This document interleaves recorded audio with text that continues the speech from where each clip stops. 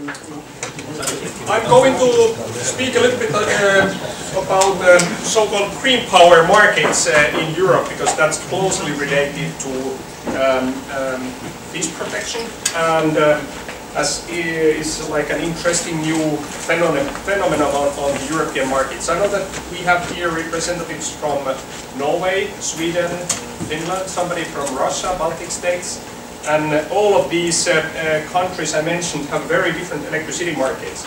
And it's usually very interesting to discuss about the electricity markets, especially what comes to hydropower on the Nordic context, and especially about the market side of the electricity. I will speak a little bit about the EKOenergy label, which is a new European-wide eco-label for electricity agreements. Then I will speak a little bit about green power and probably the darker side of the market.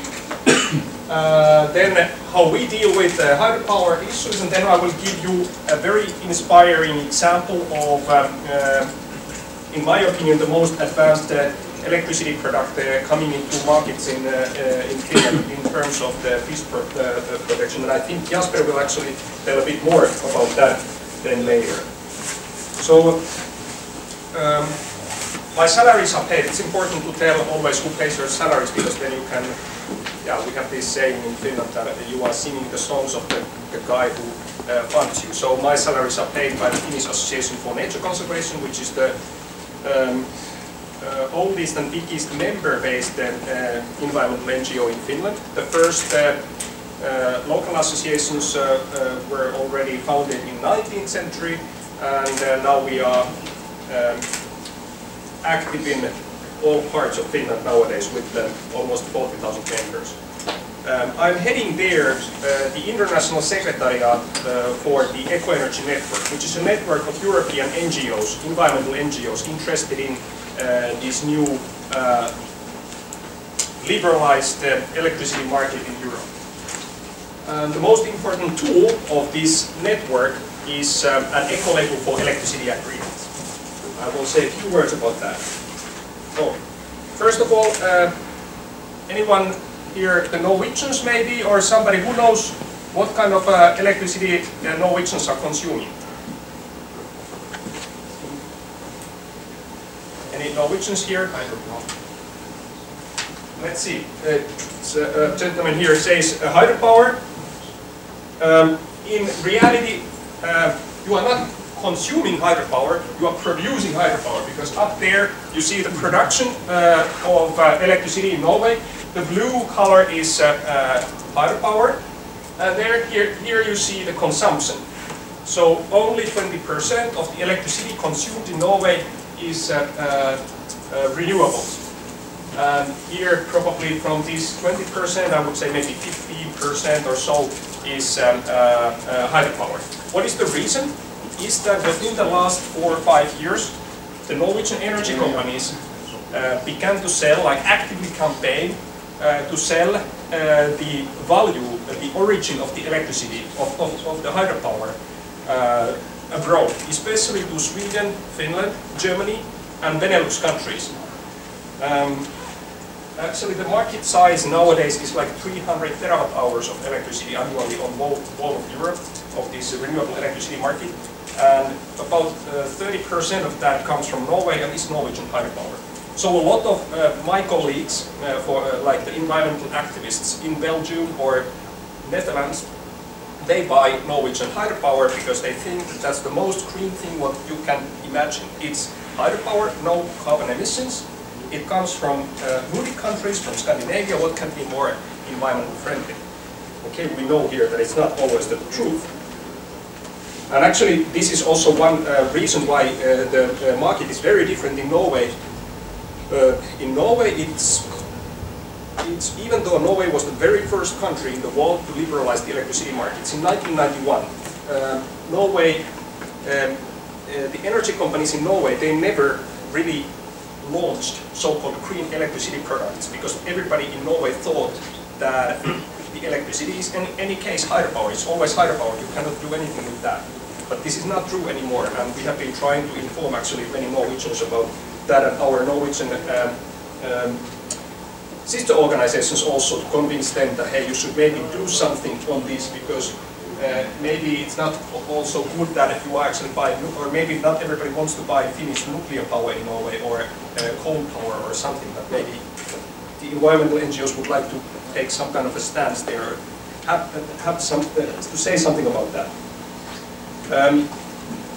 This is an example of green power in Finland.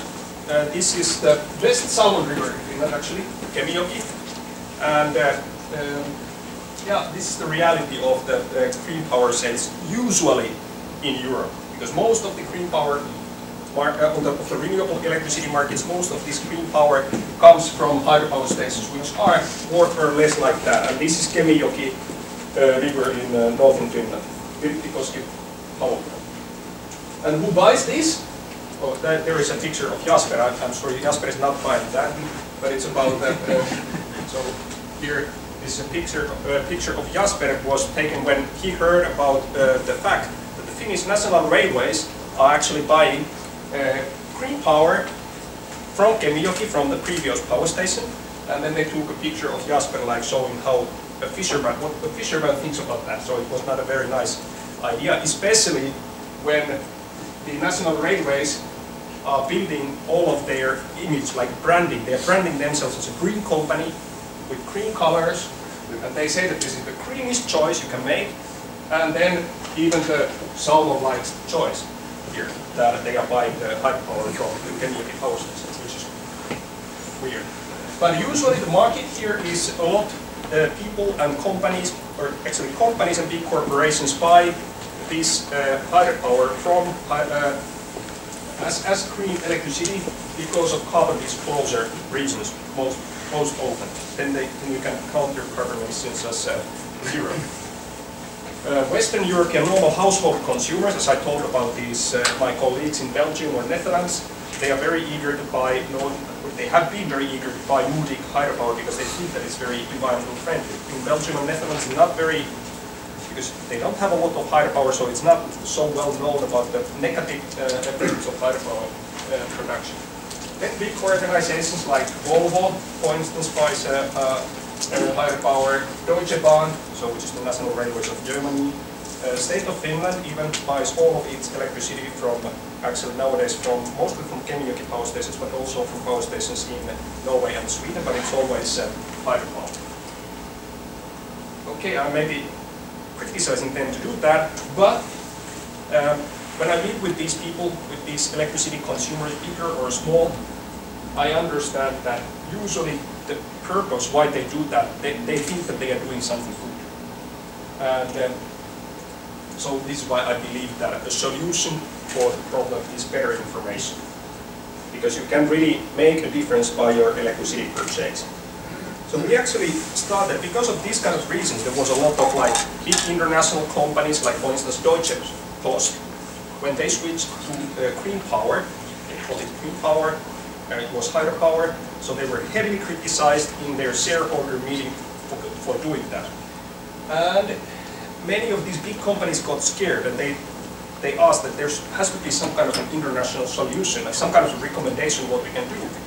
And we also found felt very stupid here, that we were campaigning for building fish passages, for instance, to some power stations, or a power station what we have been against for decades. Our sister organizations promoted the idea to buy the greenest electricity from that power station. They did that in Belgium. So we thought that we need some kind of European cooperation because the electricity is now traded over the borders. So we started in 2009 to develop the European-wide eco-label for electricity agreements. The problem is not only with hydropower, but there are also problems related to wind power, the sustainability criteria for wind power stations, for instance, or sustainability criteria for bioenergy, but I'm not going to speak about that now here. So we actually interviewed over 400 NGOs, a lot of energy companies, producers, suppliers, traders and brokers, fish activists, and we asked all of them the same question: what kind of a power agreement you can really call or claim to be eco-labeled? And then after many years of consultation rounds, we came up last year with the final criteria for the first European-wide eco-label for electricity. It was launched last year, and I'm quite happy about the results, even though there is always something to be improved, and we will see how all this will work. So we set actually criteria. The eco-label itself is a non-profit. It sets criteria for consumer information, so that the consumer must get proper information where the electricity comes from. Quite often it's like, for instance, it's some of you, if you come from Sweden or Finland, or maybe from it's a lot of Icelandic geothermal power traded here, but they don't tell the companies that it's Icelandic power, because it sounds a little bit weird. There is no grid connection and like that, but it's legal to do that, but it's not. You don't need to tell that it was from Iceland or anything about that. So we set certain criteria on consumer information. We set criteria for tracking the origin, how you can claim that your electricity comes from Nordic hydropower station, even if you are located in Helsinki. This is what we set criteria. We set sustainability criteria for all renewables, and then we set so-called additionality criteria. This last point I think is very important, because what I mean with that is that if I buy something what is called green, isn't it so? Then I think that usually people suppose that something changes to be better in the world, right? So this is called additionality. Either it means that some more new renewables are born, or maybe the old hydropower station gets more environmental friendly because of your purchase, but in any case you have to see some kind of a change happening in the world. And that's what we also set criteria on. With hydropower, just shortly, the main criteria is that if you are a hydropower station owner, you can apply for EKOenergy eligibility. And you get the eligibility by implementing the most important measures which mitigate the negative impacts of your hydropower station. If your hydropower station is such a terrible power station that people are asking for destroying the power station, so then you cannot get the eligibility for that power station. If your power station needs a fish pass to be built before getting the EKOenergy eligibility, so then we are asking for the company to ensure that. If the power station is already like so good that we cannot find any kind of measures there what could mitigate the negative impacts of that hydropower station, so then you don't need to implement any measures. That's maybe the most important way to do. We always make a local consultation with somebody in Sweden. A power station applies for the eligibility. We ask from the local fishermen associations, local activists about what you could do in this power station to mitigate the negative impacts there. Then there are also criteria on the minimum flow, and there is a certain minimum amount what we say that you have to pay to an environmental fund, which then invests the money again into projects which mitigate again the negative impact. So part of the profit what the company is making has to be used in improving the ecological status of this watershed where the power comes from.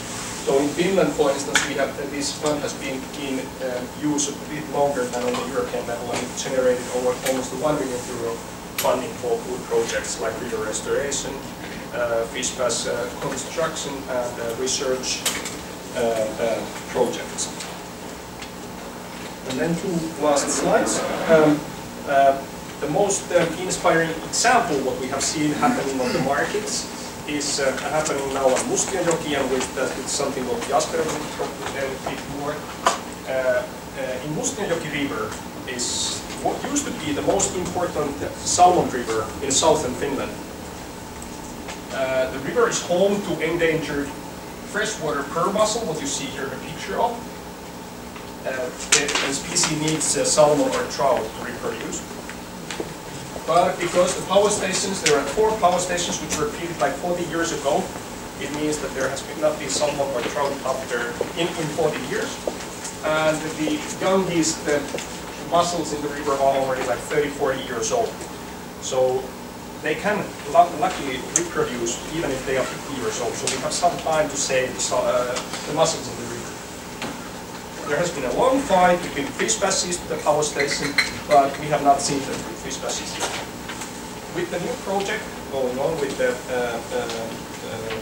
project FishRun, I think we are finally getting very interesting results, and we are going to get the fish passes built there.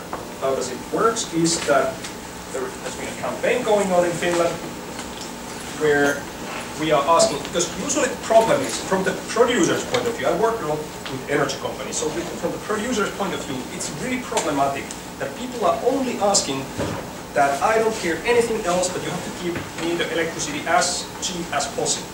So that the problem is that people are not asking, or consumers are not asking for sustainability criteria. They are not choosing the company based on how well they are performing from the ecological point. And that is a problem.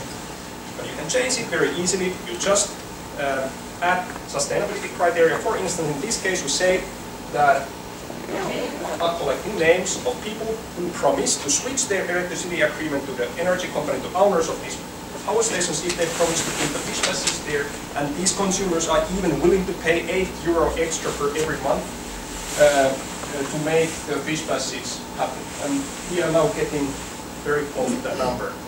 And I'm very sure that for the first time ever in the Finnish history, the energy company itself would say that, yes, we want ourselves to invest money in, and we want the fish pass to be built, because then we are going to get more revenues out of that.